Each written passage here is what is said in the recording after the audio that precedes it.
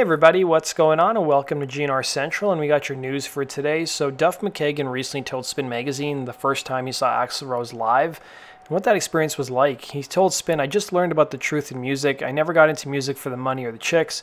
You don't start playing in punk rock bands to get chicks or money because there was none of that. It was about the music and the pure fear of that and seeing bands like it. The first time I saw Axl, Slash took me, and I met Slash first in LA, and he took me to see LA Guns, very, very early LA Guns, and Axl was a singer. I see this dude come out, and it's like rawness. I see a real singer and a real ferocity, and I'm like, this guy might jump off stage and kick my butt. He broke a glass on stage. Something set him off, and it was real.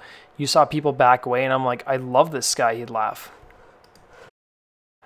Turning now to some Slash news. Slash has released the first trailer for his live DVD release, Living the Dream, which is coming out this September. It was shot at a gig he played recently in England, and if you guys want to check out the trailer he's released for it on social media, I've linked to it down below. Its release date is September 20th, and he's already released a couple more videos since this story broke from the actual gig up on YouTube. Turning now to some Steven Adler news. So you guys probably know the last news we had about him was that there was that supposed attempt to take his life. He cut himself in the stomach. It was all an accident, and he's out on tour with his band Adler's Appetite. But there's some great news for Steven. He adopted a dog from from an animal shelter, and his name is Bukowski. So I thought this was a really nice photo, and it's good to see Steven doing really well. Turning now to some other news. Kings of Chaos played another gig recently. And it's a super group for those of you guys who aren't familiar with. They have a pretty revolving lineup. The one constant is usually Matt Sorum as the drummer.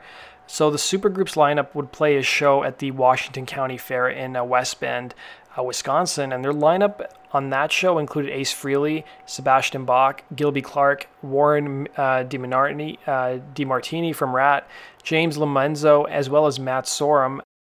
And they played a variety of different songs. They played, mostly hard rock songs, and they're all covers, basically. They played some New York Groove. They played some Skid Row songs. They played some Guns N' Roses covers, including Knocking on Heaven's Door. They did some Kiss covers as well. I've put the link to those performances down below. Slash even showed up backstage at the gig and took a photo with the guys. He was on tour with Miles Kennedy and the Conspirators at that point in time, but he never got on stage with the group, unfortunately. And Slash has played in Kings of Chaos. He toured with them in South Africa a couple of years ago, back in like 2013. Turning now to some unusual Guns N' Roses news. So Real Housewives of Beverly Hills star and Charlie Sheen's ex, Denise Richards, recently spoke to the New York Times about being on the popular show, including the first time she met producers of the show, and she said that she chose to go casual in terms of her dress that day, and rather than the glam look, which is more associated with the show. She said, "They said I was the first one to ever come in not all dolled up," Richards told the New York Times, saying she wore a Guns N' Roses t-shirt and ripped denim. Even for the interview with the renowned newspaper, New York Times reported that Richards sported a Fleetwood Mac tee and jeans. She's been known to dress down around the other housewives, saying, I thought I was dressed up wearing shorts that had crystals embellished on them," she said of one of the outfits, "but not dressed up for them." And I don't know if you guys have seen Denise Richards lately. She's also been rocking some other, rock and roll acts on her t-shirts. She was wearing like a John Varvatos Billy Idol shirt in last season's show, I believe. And I don't know if you guys have seen her appearance lately, but she's like a good advertisement for why not to get plastic surgery. She looks completely different than she used to, back in her prime, and it's obvious that she's had a lot of work done on her face. And turning now to another unusual story, Forbes magazine wrote a story about Guns N' Roses, and they said the Guns N' Roses reunion represents a perfect example for venture capitalists and young entrepreneurs. And I've put the link down below, and just generally they're saying that the reunion has been very stable. It's very tried and true, and I think it basically says that venture capitalist entrepreneurs shouldn't be too risky, whereas the Guns N' Roses tour is like a sure bet that it's going to make a lot of money. So it's a pretty long article. You guys can go check it out and let me know what your thoughts are. Turning now to some DJ Ashba news. So fans of the 10th best guitarist in Guns N' Roses will be happy to know that he's talking a little bit more about his upcoming music project, which he announced a while back, called Pyromantic. He also said the following about what his fan can expect. So he said Pyromantic is just an awesome project where basically What it is I'm taking 4 different genres of music, Latin, pop, rock, and EDM, and putting it into a blender. I'm writing and producing the songs, and I'm going to play live with a DJ. So it's going to be me on guitar, just full blown. And then we're going to feature different singers from different genres of music on the big screens, and then the videos and everything.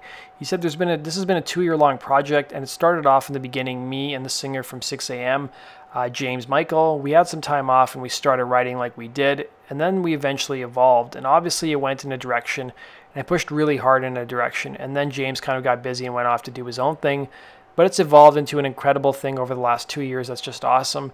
And we have congas and horns, and it's very worldly. It's designed to make the body move. It's full-on dance stuff, but it's great. So he's also cited Pyromantic as his #1 priority.